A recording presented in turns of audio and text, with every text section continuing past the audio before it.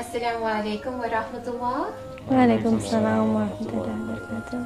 I'm delighted to be joined by our BA students, Brother Ways Ali Rawat, Brother Mudathir David, and Sister Bibi Zahra Qadir. And of course, it is the upcoming BA1 seminar exploring the fundamental dimensions of Islam in Hadith Jibreel. So I'm going to start with yourself, Bibi. Tell us about what part of the seminar you are actually covering as a group. Okay, so we're covering the Prophet Muhammad sallallahu alaihi wasallam.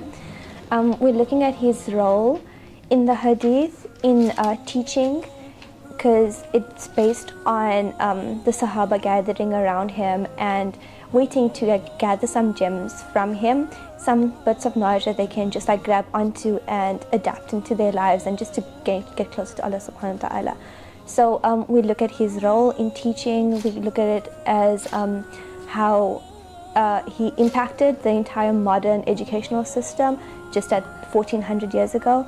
So that's part of it. We look at the etiquette as a teacher and the methods that he actually taught, and that's lasting and we use even currently. Yeah. Now, Studio Ways, last year in the Usul program, we did a very different seminar to what you're doing this year. What has this experience brought you?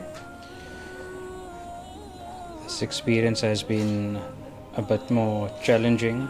Okay, so a lot more challenging. We've had to really delve deep into finding information how the Prophet ﷺ taught, his methods of teaching, his etiquette, how he was as a teacher. It's not easy information to find. We really had to dig deep and scour through books and videos and lots of stuff.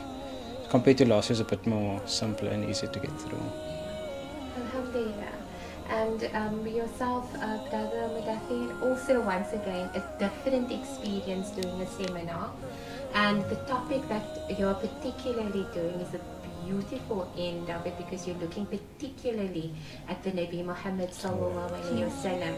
What in particular stood out for you when looking at this hadith and realizing potentially how much Allah has given us through the Nabi Muhammad sallallahu alaihi wasallam?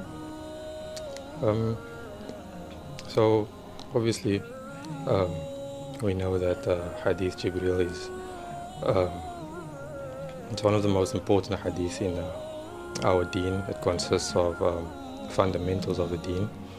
I think going deep into the hadith, learning more about the Prophet ﷺ, learning about his etiquette and the way he taught, and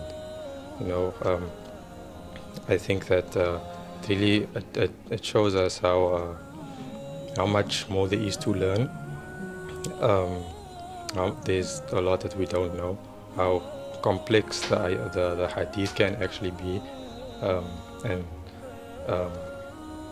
it's not as simple as they would teach it to you in madrasa. It's just Islam, Iman, Ihsan. It's a lot deeper than that. So I think it also helped us to grow a lot closer to Allah subhanahu wa ta'ala. But yeah, it's been a good if anything, that is a beautiful benefit to it. Shukran for that. Maybe for yourself, obviously you're not from Cape Town. You've travelled far to come and seek beneficial knowledge.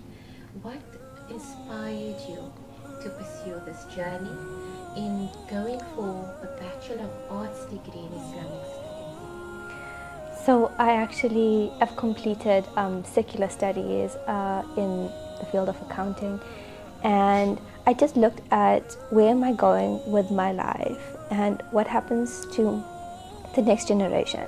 If a kid had to come up to me and ask me, okay, but explain to me who is Allah, who is Prophet Muhammad sallallahu alaihi wasallam, what is Islam, exactly what is in this hadith. If a child had to ask it to me, I wouldn't have known how to answer that in such a way that they would actually understand it and grow closer and want to become better Muslims and want to draw near to Allah subhanahu wa ta'ala. It'll just be in such a way that maybe they're more confused. Maybe they will start to think about other religions. Maybe they'll just be like, a little bit latent, a little bit apprehensive about Islam if it's too overly complicated. So we really do learn also in this hadith how clearly and concisely Prophet Muhammad ﷺ explained such basic concepts that we build our entire life on. So that was one of the reasons that drew me to wanting to further Islamic studies. And then Medina found me. We definitely did, mashallah. And yourself, Brother Ways, you completed the Usul program, which is a one-year program. You decided to take it even further and now pursue a Bachelor of Arts degree in Islamic Studies. What motivated that leap? I enjoyed my Usul year so much so that I wanted to come back, but in that period between after finishing exams and deciding to come back, there was a lot of things I encountered that I could understand because I was in Usul, and there's also things I could see there were problems where people would say something and they wouldn't understand what they're speaking about, but we learned about it here. It's very basic stuff, or fiqh topics, akida topics. And people would argue and fight with each other, but it's basic stuff you can learn just by sitting in a class. And so I thought, okay, I do actually want to take this further. Let me learn and grow more in this. I need to say shukran to you all for joining me, and we look forward to your presentation next Tuesday, 3rd of September. Allah subhanahu wa ta'ala grant you success on this path, and may Allah subhanahu wa ta'ala bring into your company so many that can benefit from the knowledge acquired.